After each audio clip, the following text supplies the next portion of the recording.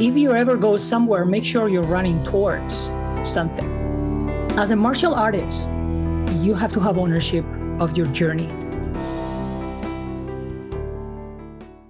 Welcome. You are listening to Whistlekick Martial Arts Radio, episode 616, with today's guest, Mr. Francis Cordon. I'm Jeremy Lesniak. I'm your host for the show, founder of Whistlekick, where everything we do is in support of the traditional martial arts. What does that mean? Well, go to whistlekick.com. You can see what it means with all the stuff that we do. One of the things that we do is we sell some stuff. That's part of how we pay for all of this.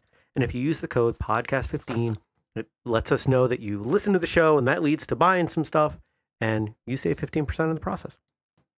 If you want to go deeper on this or any episode of the show, go to whistlekickmartialartsradio.com. You're going to find every single episode we've ever done. We give you 2 each week, and it's all under the goal of connecting, educating, and entertaining you, the traditional martial artists of the world. And if you want to help us, well, you got a lot of ways you can do that. You could buy something, like I said, but you could also share an episode, maybe follow us on social media. You could tell a friend about us. Maybe pick up one of our books on Amazon. We're adding more all the time. You could leave a review somewhere, Google, Apple Podcasts, whatever makes sense. Or you could support our Patreon. patreon.com/whistlekick is the place you're going to go for that. And you can support us with as little as $2 a month, and $5 and up, you get access to exclusive content. Like earlier today, I recorded the exclusive podcast episode. At the $5 tier, you get a bonus episode. You go up, we give you more. Check it out, patreon.com/whistlekick. Over the years of this show and of Whistlekick in general, we've connected with a lot of people, a lot of martial artists. But I have to say, the way that today's guest connected with us was a first, different than anything I'd ever seen. And it led to us talking, and now we're here. It was a while ago, a few months ago, that I saw an email from someone saying, hey, I liked your show and I did kind of a follow-up on my YouTube channel. I hope that's okay. And if you have feedback, let me know. Well, I checked it out, and it was Mr. Cordon building on an episode that Andrew and I had done. And not only did he do so in a very kind way, but he added to it in a really awesome way. And I really dug it. And that kicked off a conversation that has led to me appearing on his podcast, or his channel, I guess is a better way to say it. And now here he is. And it's a great conversation. He's a great guy. And I've got a feeling that this won't be the last time you hear from him on something to do with Whistlekick. So here's my conversation with Mr. Francis Cordon. Francis, welcome to Whistlekick Martial Arts Radio. Jeremy, thank you so much for having me. I am a big fan of your work, and I couldn't be happier to be here. Well, I'm honored. I'm honored that you're a fan. And, this is our second time getting to talk. And we're doing the opposite of what we did last time. Last time, our first time really talking, I was on your show.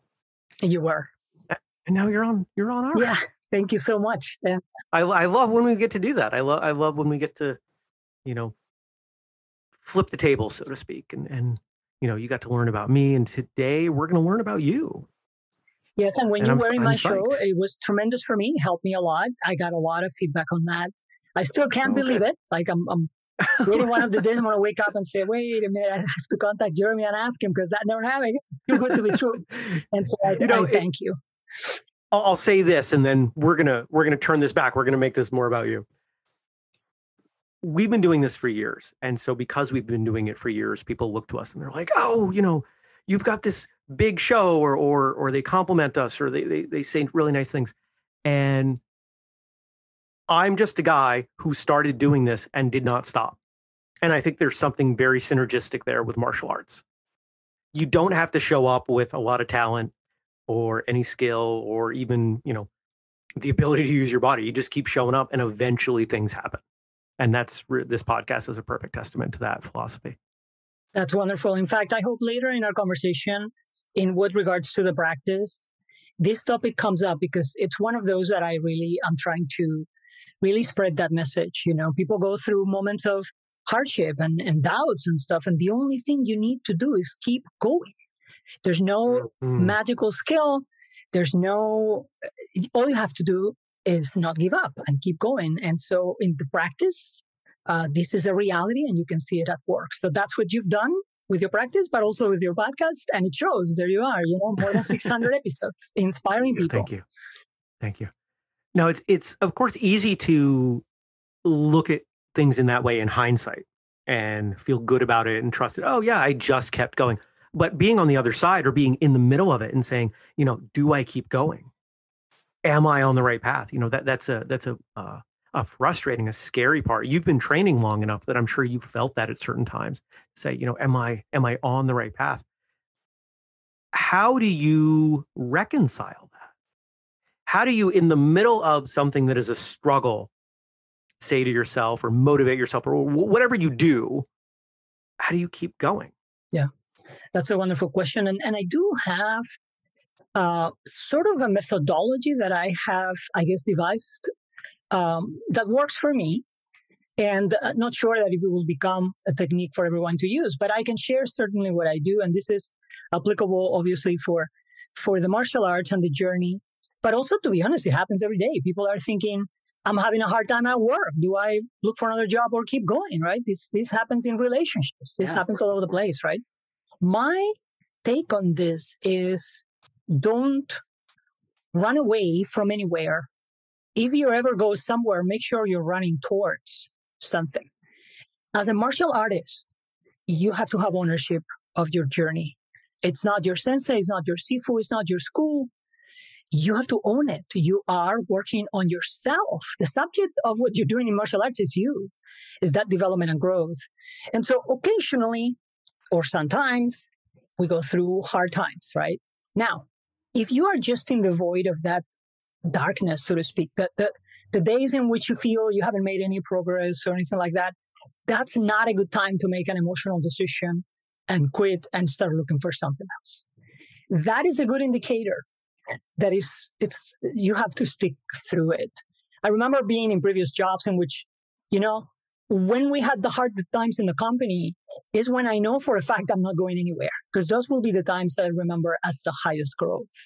But there is a time in which that has passed, you're feeling pretty good. And maybe the awareness comes that as an individual, as a martial artist, you need something else from a growth standpoint. And that can happen in many, many ways. There may be time to find another angle, another style of teaching, or maybe just a complement. We can talk about that later.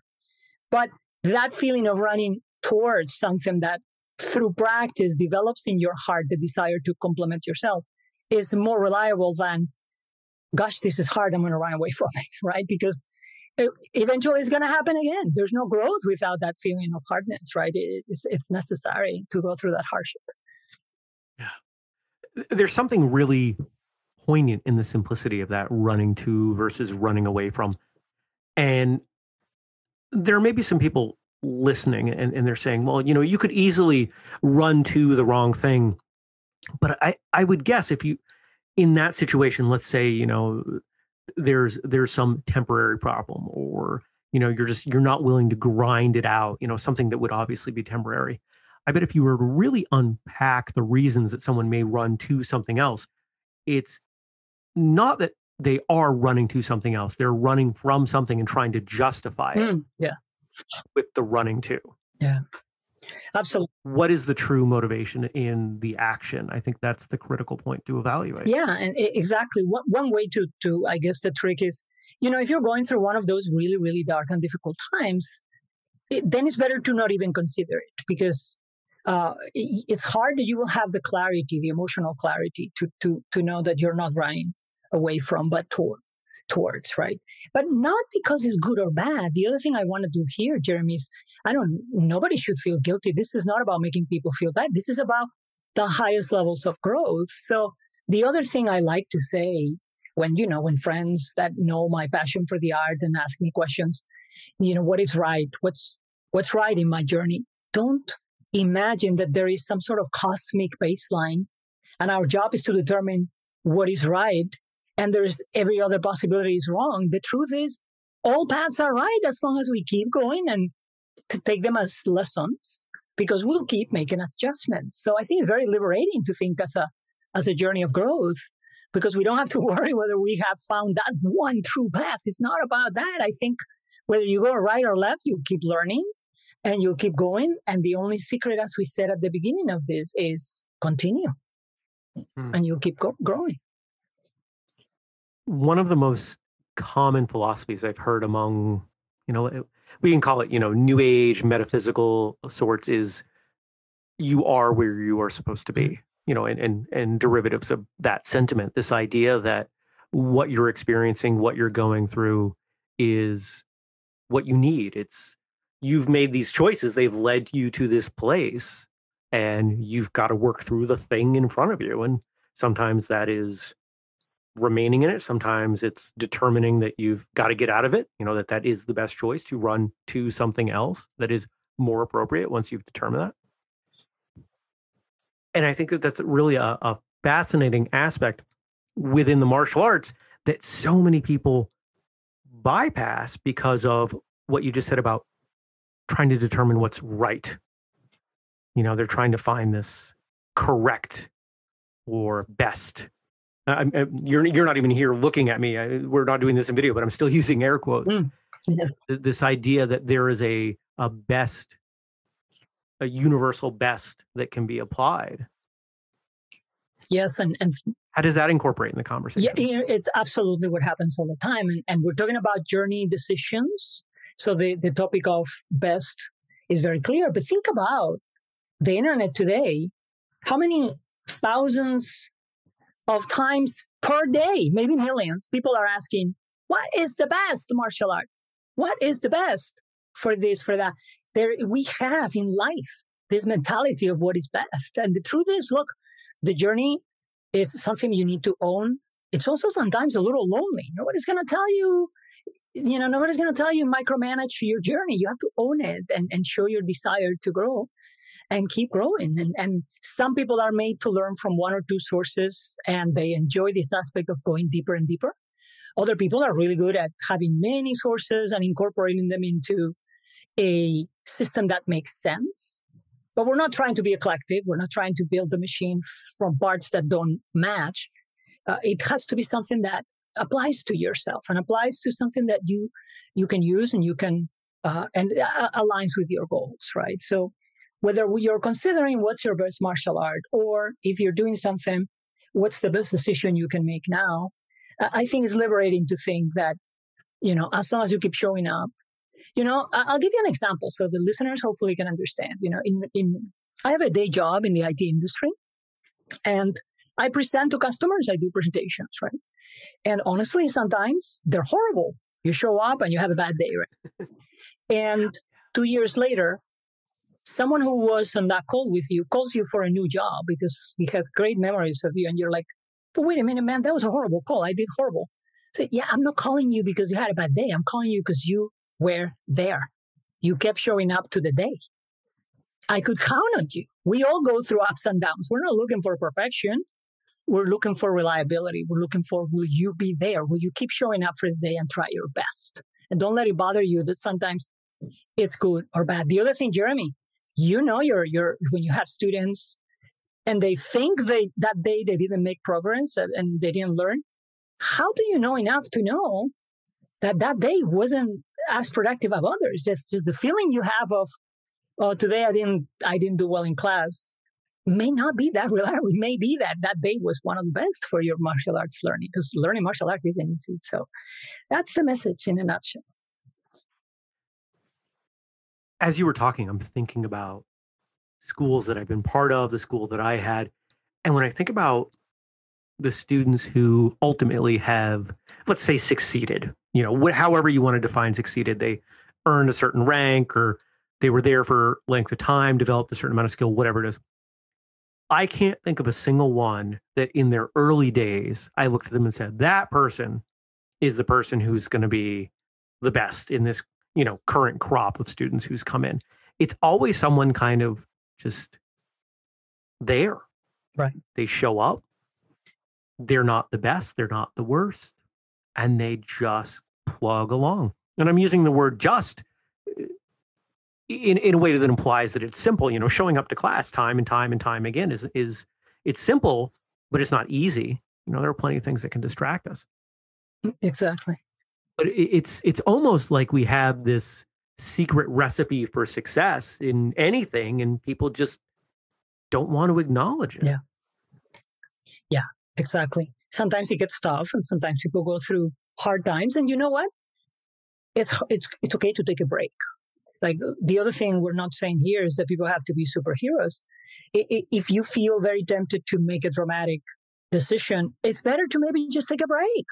Sometimes, have you noticed the way humans, the way people are way harsher to themselves than they would be to a friend that comes for them for advice? If someone comes to you for advice, you'll be very gentle, and you'll try to take a step back and help them see the balance of things and maybe help them not make a dramatic decision that they'll regret. But when we talk to ourselves in that inner dialogue, we can be brutal. We can be very harsh. And so, look, if it's hard, if it's time to make a decision, why not take a break? Because we put so much on our shoulders. An average martial artist has a full-time job, family, and then they deal with the martial arts and the fact that maybe progress doesn't happen as quick as they thought when they saw the movie The Big Boss. And so, you know what I mean? Part of it is adapting to the difference between what it is to progress at an art versus what you imagined, and finding the joy in the daily of that. And life has a lot, and we have people these days work more than ever. And with the working from home with the pandemic, people there's no time to work. It's 24 hours a day, right? You can be online all the time. So be easy on yourself. I think people have to learn to treat themselves like you would treat a friend in need. I agree. And then to extend that analogy, we're even more kind to strangers generally. If a stranger asks you for advice, you're going to give really good advice or be very kind and sensitive. If a family member or a friend comes to you, you may be a little rough on them. Yes. And then, of course, as you said yourself, we are the most cruel to ourselves, which is so strange that familiarity breeds contempt or resentment. Exactly. And that's a very good point. Sometimes we're the most impatient to the people we love, and it's a shame, because the meaning of those relationships is being partners all along through life and going through ups and downs, right? But even this aspect you just mentioned, think about training. I can think of hundreds, if not thousands, of instances of trying to do something my teacher in martial arts is showing me, right? And I can't quite do it. And I do it, and I do it. I get frustrated. So I can't do it. Why can't I do it? And his words are very simple. Look, instead of analyzing and all that, just keep doing it. It takes time. You thought it was going to take a week, and maybe it'll take 3 years. Don't worry. It takes time. It takes time. One day you look back, and it turns out that thing you consider so difficult, it's not only something you do easily, it's become a strength. That's another beautiful thing that the martial arts journey had for me that I didn't even dream of. That the weaknesses become strengths, but it's not through analyzing them. It's just through doing them and being patient and letting them be. Let the universe work its magic. You just practice. And one day you look back and say, wow, I didn't even realize when this happened. I can't even point the finger when this happened, and that makes everything worth it. It's beautiful. Absolutely. How'd you get started? Oh, Jeremy. Oh, many years ago. Yeah. Well, okay. So there's a couple of situations in my life that, I guess, happened not at the same time, but roughly through the same stage. I was very young. I was born in Spain, even though I live in the States now, but I grew up in Madrid. And my father was a very traditional man, and he loved martial arts. We lived in a time we didn't have a lot of media. We didn't have a lot of globalization, because Spain was closed to external influence because of a dictatorship we had back then. And we didn't really have a lot of influences. But one thing my father knew about was Bruce Lee. That's the one thing we had that had come from the outside. It's an incredible thing that if you think about how many barriers that has eliminated that other external, I guess, social phenomena did not. So my father planted that seed of love of the martial arts. And for a while, I was just reading about it and fascinated with it, but not really training. And then the time came that I was a little older, not quite a teenager, but almost there. And neighborhood started getting a little rougher because the dictatorship had ended. And, countries go through a transformation period. And it's rough. Spain is a pretty safe place now, but I went through a very difficult time in which the country was trying to adapt to democracy. We didn't know that was. And so there was, drugs on the street and crime for the first time in many years. And so it was hard. And I started, honestly, having, rough times when I was walking down the street a little later than normal. I would find groups of kids with knives, or sometimes, I kid you not, syringes with HIV. That was the latest thing, and it became fairly normal. And, they came for my money because they wanted it for drugs. So this was not bullying in the school, with all due respect for people who got started that way. That's okay. But that was not my story. My story was very scary.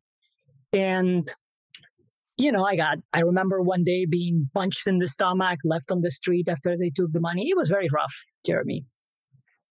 And for me, it was fear also that started changing my life. Like, am I going to stop going out with a friend because now I fear this guy coming from the corner to ask me money? So I started martial arts in my desire to gain confidence, and went to a school, and started training a system that I loved. And one funny thing that happened is, as I've been training my current system more and more and more, I am thinking more and more of my original system and lessons I learned that were almost like they're dormant. It's almost like I appreciate it more now that I can look back. When I was doing it, it was very much a little bit frantically and for survival, and I was very young. But looking back on it now, I can see so many lessons. And back then, there wasn't a lot of, we were a little crazy in those years in Spain. So everything was very full contact and things like that. And to be honest, I learned a lot of lessons. But what it did mostly is give me confidence. Now, I don't want any listeners here imagine that now when I went to the street and these people came, I was like, I can fight 27 ninjas, no problem. It was nothing like that. All it was is that I didn't panic. And then I put my foot down. And then they left. Because those guys don't want to fight you. They want your money. If you're not an easy target, why would they come for you? They're not fighters. They're drug addicts. So it was never about fighting them. Why would a fight have to do anything with that? That's more self-defense, right? It's a social phenomenon. Gave me the confidence. And that issue went away, Jeremy. So I'm one of those people that can say martial arts saved my life. And it's not because I kicked someone's butt, but because I put my foot down. And it was incredible. It changed my life. Wow. It sounds like that's pretty fortunate. I have, now when you're talking about the dictator, you're talking about Carlos, right? Carlos the First? And no, so Carlos was a king. And right. He actually was exiled because of Franco. Franco was a dictator. Franco. Okay. That was the name I was looking for. Yes. Okay. I have an uncle from Valencia. Oh my God. Yeah. I spent a lot of time in Valencia. I have aunts in Valencia. Or, if I want to pronounce it properly, Valencia. Valencia. Exactly. Very good. Very good. I've got a little bit of Spanish. I've only been there once, but it was a long time ago. That's wonderful. And this area you're talking about, I heard bits and pieces of this. Didn't get to experience it, but it's interesting because what you're describing is something that I don't think very many people, because you're talking about the 80s. Yes. That wasn't that long ago. That wasn't that long ago, yeah. And Spain is a country now that is known as, Europe's vacation destination. Yeah. People come from all over the place in Europe to go vacation in Spain on the ocean, on the beaches. Yeah. And it's relatively inexpensive. And it's a spot people go. But it wasn't that long ago. Nobody was going to Spain. Yeah. And I'm guessing that the timing of this, it was because of what was going on that you're not there now. Did you and your family leave as a result of all this? No, my family never left. Oh, okay. Eventually I traveled about 15, 16 years ago. I settled in New York, but yeah, it was rough times. We got to see a turnaround too. We got to see but later in the late 80s, beginning of 90s, it got better. Through the mid 90s, it was actually a pretty nice place to be. I was born in the 70s, but yeah, that age would have coincided with the early 80s or mid 80s when it was the worst because it was going through that transformation. All right. And what's funny, there's a concept here that I haven't heard often in podcasts or blogs, and I think it's an opportunity to talk about it. My particular experience, back then in school, it was also like we fought a lot. Friends who just fought. I don't know how to say it. It sounds barbaric, but in those years it was normal, and we fought pretty crazy. And you would come home with 7 bruises, and your dad or mom wouldn't even look. It was like, oh yeah, as long as you have all your teeth. Which one day I lost one, by the way. But we did fight a lot. And what's funny, if you look at today, the concept of self-defense and fighting, they are pretty much, many times in the narrative, it goes together. But for me growing up, these two things had nothing to do. Fighting was just a familiarity with your body that we had. We fought, and that's how we bonded. My best friends were the ones I fought with the most. It was pretty brutal, by the way, but it's what we did. And we were very familiar with what that meant. Whereas my experience on the street and the real reason why I did martial arts had nothing to do with that. I didn't expect it to become a fight in the street. It's a funny thing that for me, those two things are very decoupled. Whereas I'm thankful that I had the experience of both, because even though they were hard, or one of them was hard, the other one was fun, but it gave me familiarity, right, with what we're talking about. I think it was a very important foundation for my art, but I did not connect those two, There are people who say that we have a tendency toward violence, that it's part of how we create social structure as human beings, and that we're working to counter that instinct as mature society. We're trying to suppress that instinct. Is that what you're talking about? When I was a kid, it wasn't quite to that extent, but there would be scuffles and people would push each other around, and a lot of the adults would say things like, oh, kids will be kids, boys will be boys, roughhousing, wrestling, somebody accidentally catches an elbow. There isn't an intent to harm. There's an intent to dominate, to show superiority. Is that what you're talking about? What maybe at a more yeah. Okay. I think it expresses itself that way. It must be, right? I don't know, but I suspect it's just a natural thing. We see it in animals too, right? I think it's a natural, it's how they play. They play that, they play and they learn to hunt that way, right? So for us, it was a natural thing. Nobody had to teach us, and yes, it came out. And I suppose there's a natural need to develop that in people somehow. And if you channel that the right way and you start making it into a science that connects with your own body mechanics, then you have martial arts. But sometimes I ask myself, think about martial arts. And some people could say, even though we don't say it often, right, a study on violence, or at least with certain undeniable relationship to violence. And yet it becomes a beautiful dialogue between you and the person you're practicing with. I mean, extremely beautiful and enjoyable. A way of communicating with someone that you couldn't put into words.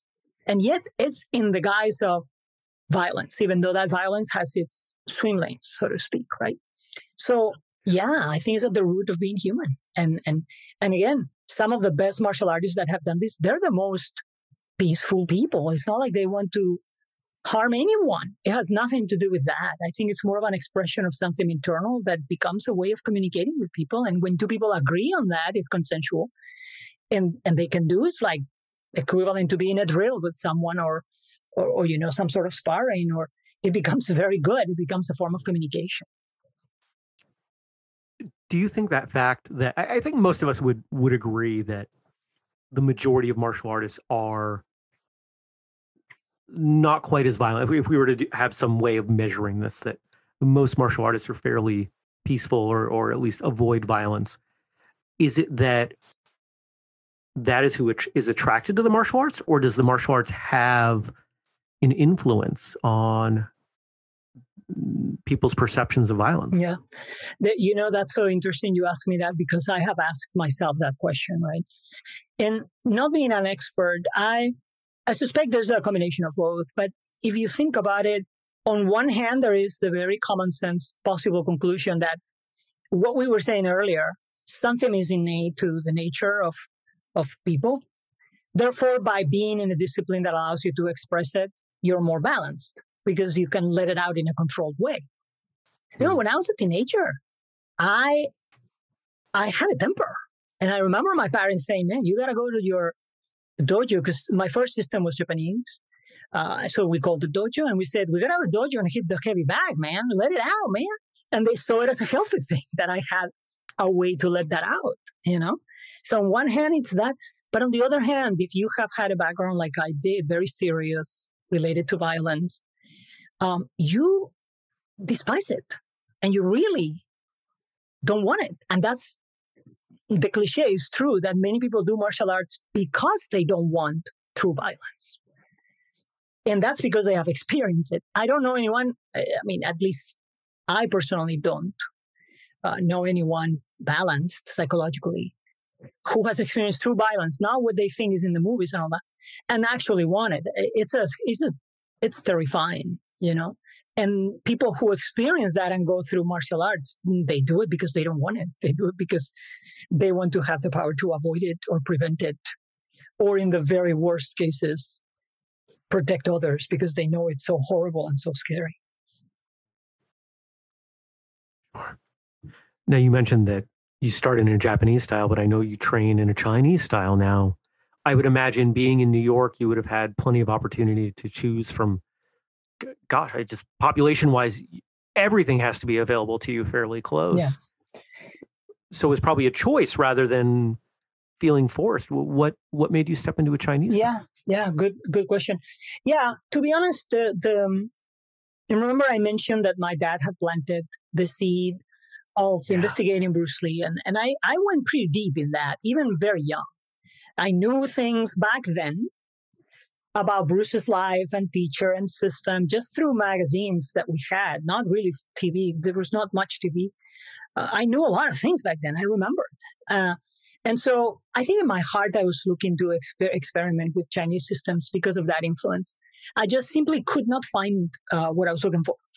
And, the school that I went to was promoting this system, and I ended up being really happy to do it. But when I came to the States, eventually, I guess I was continuing my search for this, knowing that coming to New York would increase the chances that I would find that here. And that's kind of what happened. But to be honest, even in that system, Chinese martial arts, I went through a few iterations, which lasted years. It's not like I did 3 months and gave up or anything like that. Years. I'm talking about 6 or 7 years of trying one way. And I was still looking for something in my heart, a little more free, a little more random in terms of expression. Not because it's better, but because I'm looking for myself in this search of what's what my heart is asking for. Looking for oneself doesn't mean looking for what's right, but I needed that. And so eventually found my current teacher, who took me already years ago, and something clicked. I felt very much at home with my own expression, very free. We're a little bit like Kung Fu Mavericks. That's kind of a nice title. We're very good in terms of just training the parks, and we don't have a uniform, we don't have a system, but I don't advocate that. It just happens to click with me right now. And I ended up settling in the very same system that I kind of dreamed of when I was 6 years old, and my dad started planting those seeds. But it was a tremendous, I don't know how the universe did this. It's very interesting. And I certainly wouldn't say that Chinese martial arts versus Japanese, none of that. It was just a personal search of what clicks with what's inside me. I get it. Now, you talked about that, let's call it a longer transition, training in a variety of Chinese arts as you found this one. And I know a little bit about what you do, and you just told us a little bit. It doesn't sound like a large commercial enterprise. And I think I've heard you say at some point that your instructor is really choosy as to who he will take on as students.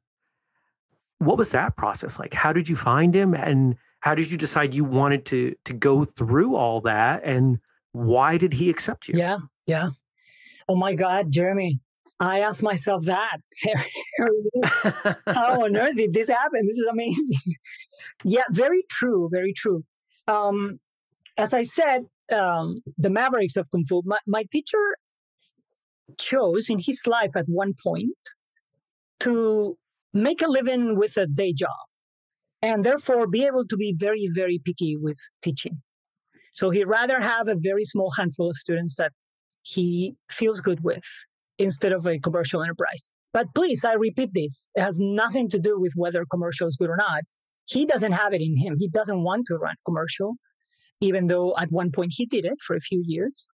And so I think it's very smart in his case, to be honest with himself, that he has a job and he doesn't have that financial dependency on students. And he is very, very picky. So how I found him or he found me? So something in my practice after quite a few years in this other system I was doing right before, something was there, right? Eventually I would sit at my computer and look for something else, but I wasn't attracted to anything else that sounded just the same because, again, I was relatively happy. But I knew that something was missing. It had to do more with an alignment, my desire to practice a little more randomly, train in a more chaotic way. I wanted to be ready for something I associate with success in martial arts. For me, was dealing with randomness, right? Dealing with chaos. And I didn't really have it, but again, it's something very personal. So I landed on a website. No disrespect. If my teacher listens to this, he'll chuckle. But it looked like a website from the 80s. We didn't really have internet in the 80s. So that gives you an idea. He does that on purpose, right? Nothing that looks good commercial, but there was a presence. There was a website. And I don't know, something authentic attracted me. Maybe it's that aspect that it wasn't a nice, appealing website. The fact that this was clearly someone who didn't care about keeping that updated and to put 17,000, pictures of how good he is. And I was attracted to that. Someone that wasn't promoting himself, as a Superman or something like that. I don't know why, Jeremy. I landed on that website and I sent an email. And this man responded very carefully. He was like, tell me about yourself and why you want to do this. You know what I mean? It wasn't even like, okay, you found me, come train. It wasn't even that. And so I ended up sitting down and saying, all right, but let's just put it here. And I opened myself and wrote quite a few things in that email. And even after that, he was like, okay, let's meet one day, get to know each other, and we'll see after that. And then we met, and the rest is history, as they say. I think there was a great click. I was fascinated. His openness, he's a very informal person, not caught in the current trend that everyone is a grandmaster. And again, I say this with respect, but again, looking for something that clicked with me. Very humble person. Clearly knew a lot. I knew enough, Jeremy, to be able to read someone by touching hands. And the martial artists that are listening to this will know exactly what I mean, right? That's another great joy that the martial arts will give us if you stick through enough. You touch hands with someone and you can feel it. You can determine things, And I was really impressed. But at the same time, his demeanor was so humble, clearly not eager to sign up, clearly not eager to enroll me. And that attracted me even more. And that day, clearly he and I connected. And it's been a roller coaster of discovery and an amazing journey. And Someone who encourages me to continue exploring and on my own journey, not by any means to be dependent on him. I'm very thankful to him. Nice. Now, we heard a bit about what you were looking for, and I think most of us could empathize with what it's like seeking out a new school. Even if you haven't been through that process, the idea of looking for something new. Most of us have looked for a new romantic relationship or a new place to live or a new job or a new house. We understand what that process is. It's about understanding what your needs are, what your wants are, and logistics and a bunch of that. So I think even if people haven't been through it, they can understand it. What is your sense about the other direction? What was he looking for in you? If he was this choosy, if he was almost having you audition in a sense, do you have a sense as to what his parameters were for taking you on? Yeah, I do. Not perfect and probably not accurate, but through the years of training with him and having had some conversations, because most of our dialogue, Jeremy, is through training. And this is very much a practical person, not someone to really you sit and talk. But eventually, after years and years, you get to know the person fairly well. And I think his parameters had to do with someone who, number one, someone who would question things. So he's told me occasionally, and this is something that I don't know, I just was educated this way growing up. You just question things. So how else are you going to really learn something? Don't be a parrot. You have to question. And question just doesn't mean ask a question out loud. It doesn't mean just that. It means a mental attitude. Whether something is true or not, the truth isn't in acceptance, it's in making it yours. And if you don't question things and try them and experiment, how are you going to learn, right? Almost think about this way. The way we see the role of the teacher is to give you a blueprint. But the real learning happens when you play with that blueprint, with a friend, with a Kung Fu brother or sister, with, your forms at home. Play with that blueprint. Ask yourself, wait a minute, why is he telling me to put the elbow here? What happens if I do that? And that attitude is what he likes. He despises, and that's a word we were laughing about because we don't really use that word, but it was a little bit of a joke, right? If someone just wants to consider it like a belief system, right? The martial arts have this beautiful thing that they're rooted in the body, and they should promote honesty. And it doesn't mean one thing is true or the other. It means you have to make it work for yourself. And the attitude of questioning things is something he's absolutely, positively, actively looking for. And the other one is thinking about things, which may be related, right? If I teach you something today and you see me in a week, the fact that these 7 days in between this session, you've been thinking about it, you've been making it part of your life. You're saying, wait a minute, I understand. There is a saying that when Bruce Lee, and I'm sorry for injecting Bruce, I love. No, quite all right. Yeah, I spent a lot. He's been referenced a lot on the show. I don't expect that to change anytime soon. So one of the things about Bruce, a lot of people imagine Bruce had a lot of talent. And maybe so. Maybe some talent. He also overcame tremendous difficulty. But what he had was tremendous passion. So his teacher would give him something. And by the time he saw him next week, he had done it 10,000 times. I mean, 10,000 times. As much as someone would have taken years to do if you just do martial arts once a week, right? And so it's that passion that made him repeat it and experiment with it. And by the time he sees Bruce a week later, he's advanced months because of what he's done with that. And his teacher was in love with that attitude, to be honest. He said, yeah, Bruce may or may not be talented, but man, he works hard. How do you work hard? Because you have a passion for it, right? And I guess you're asking the parameters. My teacher, I guess, is looking for someone who stays with that. If he teaches you something look, I'm going to say a secret here. We have forms in my training, just like many other martial arts have forms. One thing I've learned through I myself giving this to someone else, there is no way to fake whether you're training at home or not. If I give you a form today and I see you in 7 days and you've been doing it every day, your teacher will notice. It's something shows.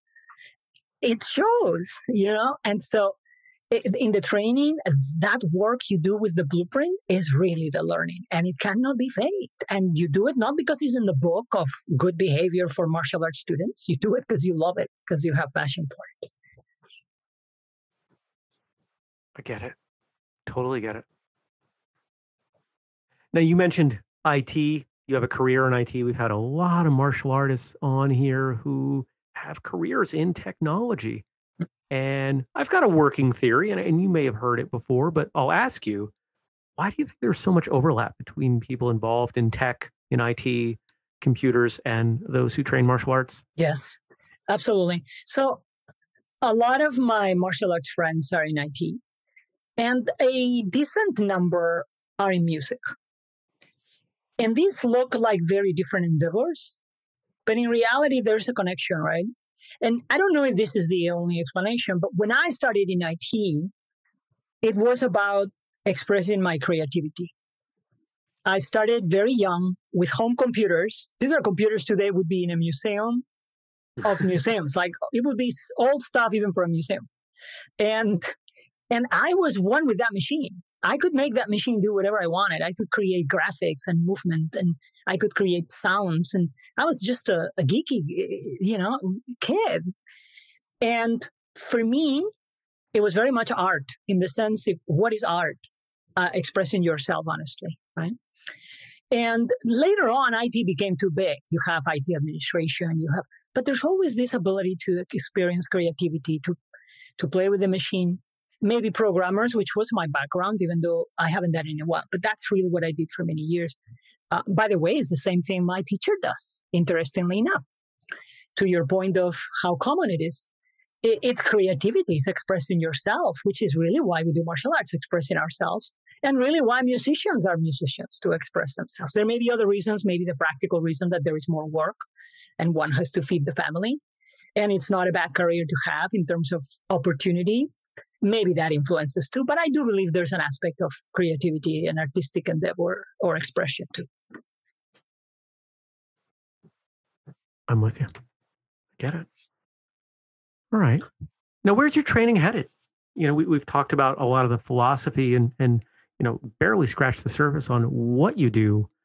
You talked about chaos and the desire to get better in chaotic situations. And I would imagine that would extend to dynamic and varied, and probably part of why your school trains in different locations. And when you talk about not having a uniform, to me, that means street clothes, and you're probably training with shoes on. Oh, yeah.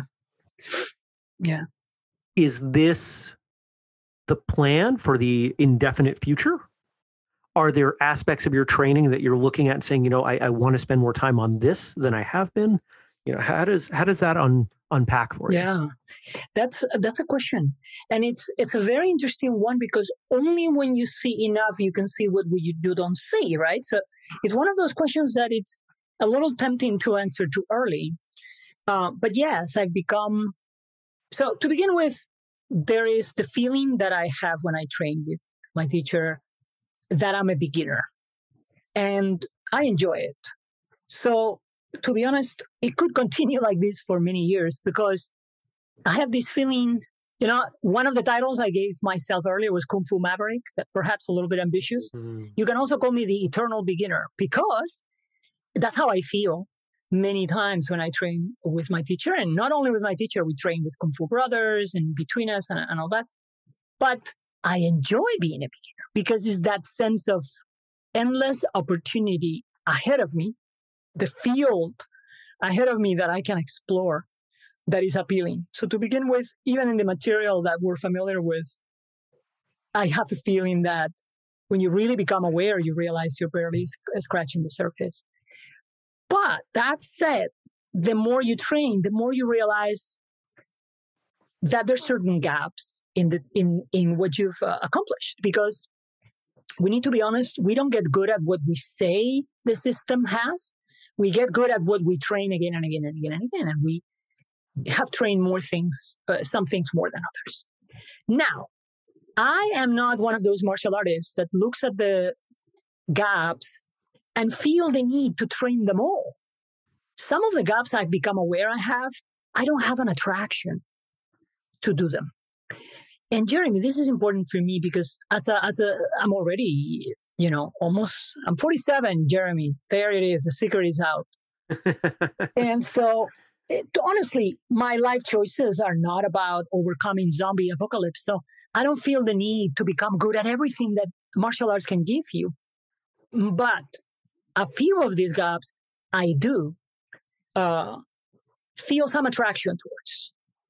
And my teacher and I have talked about it occasionally. He's encouraged me to always ask him. He will address those, or I will look for a way to learn those. And it doesn't mean any betrayal to the system or anything like that, because he sees himself very much, he's very practical. He sees himself very much as a guide and a coach. And he wants people to go ahead. He told me something that has made me think a lot the other day only, just a few weeks ago. He told me this. He said, if you are a student of a teacher in any discipline on earth, what teacher wants you to be with him forever? What teacher wouldn't want you to go ahead to the next level with another teacher? In physics, in mathematics, what teacher would say, no, the right path for you is to be with me forever? That's his personality. I'm not saying that's what's right or wrong. I'm saying that's who he is, right? And he can do that too, because to be practical, he doesn't have a financial, because we got to be practical in this world too, right? It's a very sobering perspective. I don't know what's going to happen. I feel I'm still a beginner in his material, even though I've been doing it for years. And I could continue like that. But there are some things I'm going to explore. And mentioning to him, we're starting to explore things that all of a sudden we're starting to practice that we didn't do before. And he's enjoying that exploration too. And we'll see where it goes. But the awareness of gaps in the training does occur. And it doesn't mean you need to train them all. You need to train the ones that you feel a pull towards. Because at the end of the day, Jeremy, we do this to be happy. That's the real, most practical reason why we do martial arts today.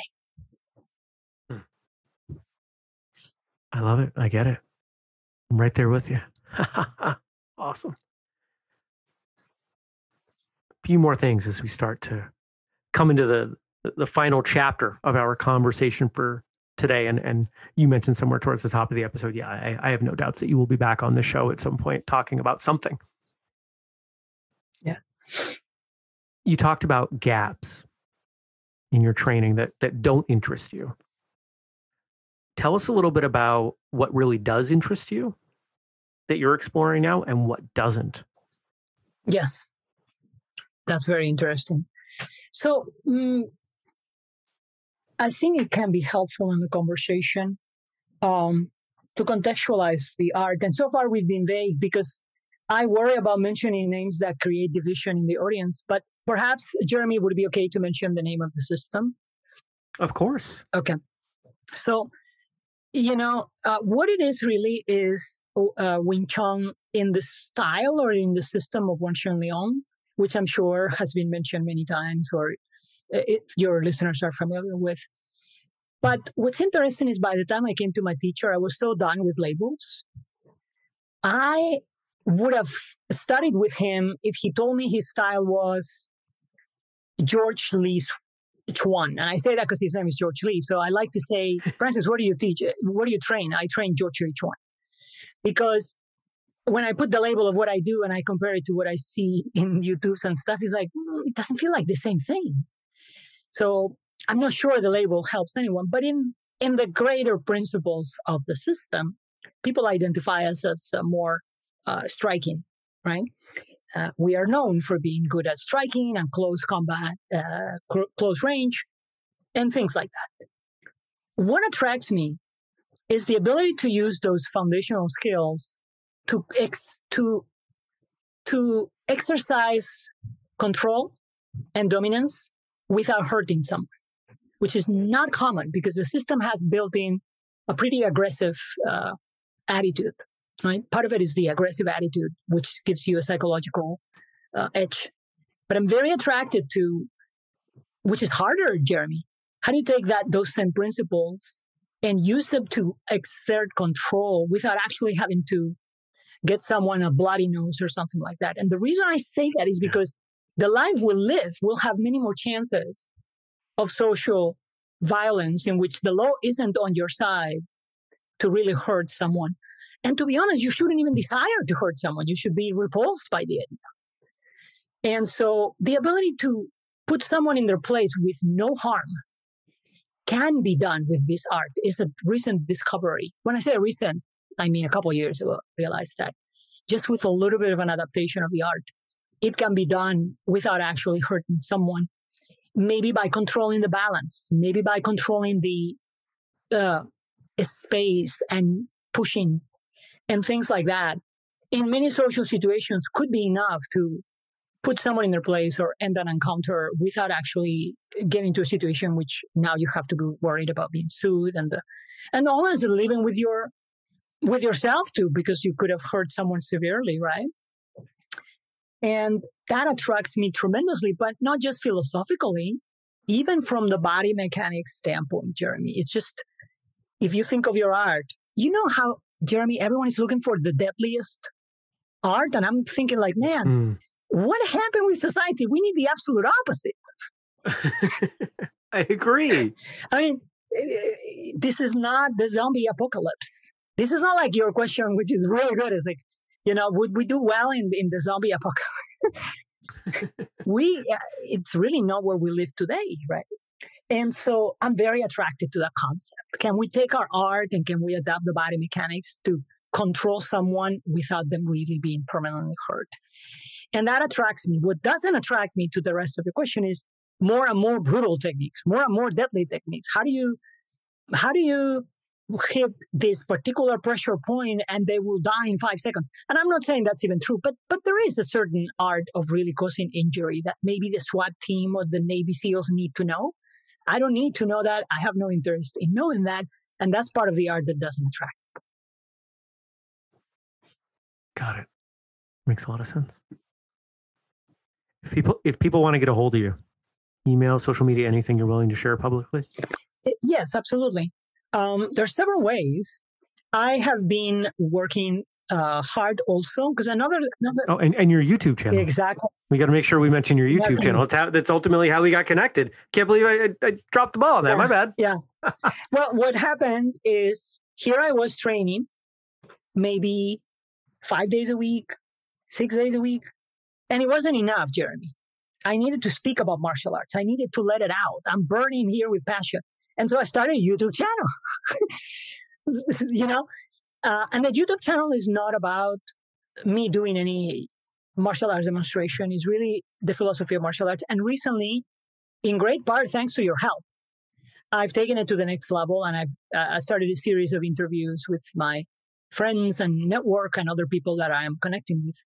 And so that's, my name is Francis Cordon, and it's just really the name of the channel. It will put the link, but if you look for a channel called Francis Cordon, so instead of giving it a fancy name, I just call it Francis Cordon, right? Because I started just ranting, and now it's become a series of interviews that I talk about. The other thing, Jeremy, a friend of mine, a student of my same teacher, so my Kung Fu brother, his name is Dan Munkus. He's a sound engineer, and he has a podcast that I co-host with him. But we don't do a lot of content because we're very busy, and he's very busy, and he's the engineer. So 1000exits.com is another way to get a hold of me. 1000exits.com or my YouTube channel, Francis Cordon, or francis.cordon@gmail.com. That's my email. Easy, but plenty of things. Man, you've got 2 podcasts. Yeah. Sounds like somebody else I know. Yeah, it rings a bell. It does. I feel seen right now. Awesome. This is fun. Glad we got to have you on.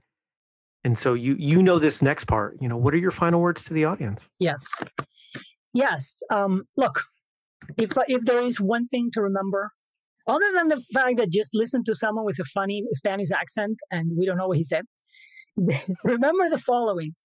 If you're practicing martial arts, don't let anyone tell you What should your goals be? What is the success criteria? The fact that a martial art should be self-defense or sports combat or traditional. Don't accept the baseline from anyone, because the internet and the current world is just noise, even though when you use it wisely can also inspire you. Make your choice based on what you feel like in your heart, because for you to have the passion to do this for the rest of your life, you're going to have to enjoy it. And once you've agreed on your own success criteria, what is it that you want? Pursue it and be truthful to it. Look for a system and a teacher that agree with that. Don't try to contradict yourself. Grow with it, and do not take anyone else telling you what it should be or shouldn't be. It should be what makes you happy, and have fun with it for the rest of your life. I hope you enjoyed that. I had a good time. I've had the chance to chat with Francis on a few occasions, email and social media, and just really enjoying getting to know him. And I think it's a perfect example of how there's enough room for all of us. You know, one of the things that we don't talk about too often is the fact that anybody out there with a podcast or doing something in the martial arts space, I'm more than happy to give them a platform, because I wanted somebody to give me a platform when we started and nobody was willing to. I refuse to do business that way. So, Francis, thanks for coming on. Thanks for your friendship, your support. And I know we'll talk again soon. Listeners, I hope you enjoyed that. And if you did, go to whistlekickmartialartsradio.com. Check out the show notes for episode 616. Photos, links, all that good stuff. And if you're up for supporting us in the work that we do, remember, you've got lots of options. You could share an episode, leave a review, tell a friend, or contribute to our Patreon, patreon.com/whistlekick. And, don't forget, we've got training programs at whistlekickprograms.com. And we've got new ones coming out all the time. In fact, if you're listening to this even a few months into the future, there's a good chance there's something new that wasn't even in existence when we recorded this episode. So check it out, whistlekickprograms.com. I think you would be surprised at the quality that we're turning out versus what we charge. Actually, maybe you wouldn't. We're all about value over here at Whistlekick. Don't forget the code podcast15 saves you 15% off anything at whistlekick.com. And if you've got feedback or guest suggestions, anything like that, email me, jeremy@whistlekick.com. Until next time, train hard, smile, and have a great day.